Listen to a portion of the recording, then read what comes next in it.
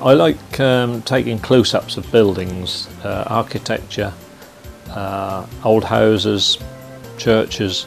They're really superb in this area. We came to do the book about historic churches because there are so many in Norfolk, I think somewhere around about 700 in total. And they are such beautiful buildings with the spires sticking out above the trees that I thought it would be ideal to capture these with a long lens and show the churches from a different perspective. People will never have, or hardly ever have, seen the churches looking down on them. I've been flying quite a long while now. I suppose from 1960 I joined the Waveney Flying Group at Seething and then started flying in Tiger Moths in about 1968. With the photography that I did at school, that all sort of fell in together because I could then take my aerial photos and build up my library. We usually fly at a height of 500 to 1,000 feet. This then gives us a chance with a 200mm lens to get a cracking picture of the detail of the building. We're usually in touch with Norwich air traffic. The chaps there really know what I do. They know I'm a photographer. In fact, I send them unusual pictures that I take in the area so that the controllers know what I do, and they virtually let me do what I like. We have to abide obviously by the control zone in the Norwich area. But that's only a sort of 5-mile radius zone, so it's no problem. But they will let us go into the zone and photograph over Norwich.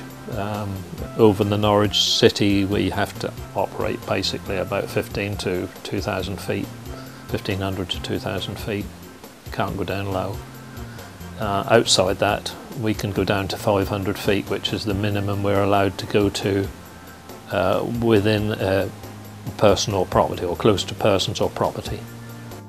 In a helicopter you can obviously stop on site and hover and take your pictures, which is easier. With an aircraft I'm doing 100 miles an hour, so you've got to realise that I'm going past something at 100 miles an hour. So we do one orbit around a church, which gives us a good picture, and we can take several pictures around that one orbit, probably sort of round about 10 or 12, and one of those will be a nice one. I've always used Canon cameras. I now use a Canon EOS 1D Mark III and a 7D. On the 7D I have the wide angle lens, which is a 24-105, and on the 1D Mark III I have the 70-200 lens. And they're the only lenses I use. That covers everything I need. When I'm flying around I don't necessarily follow a route.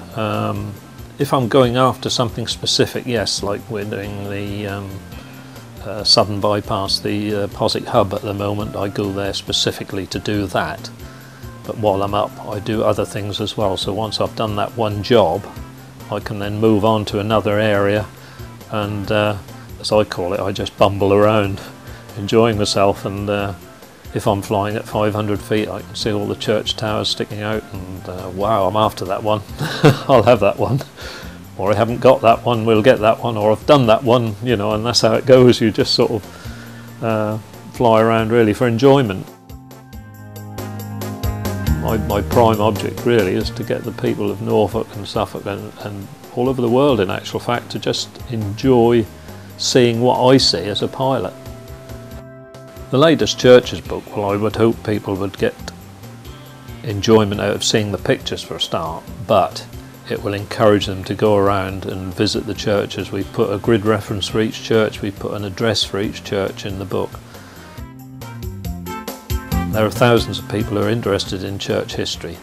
My pictures unfortunately only show the outside because I can't fly inside the church. So they only show the outside, but at least people can then go and look and see the attractive stuff that's inside the church. In fact, I've started doing it, so I know it's worth doing.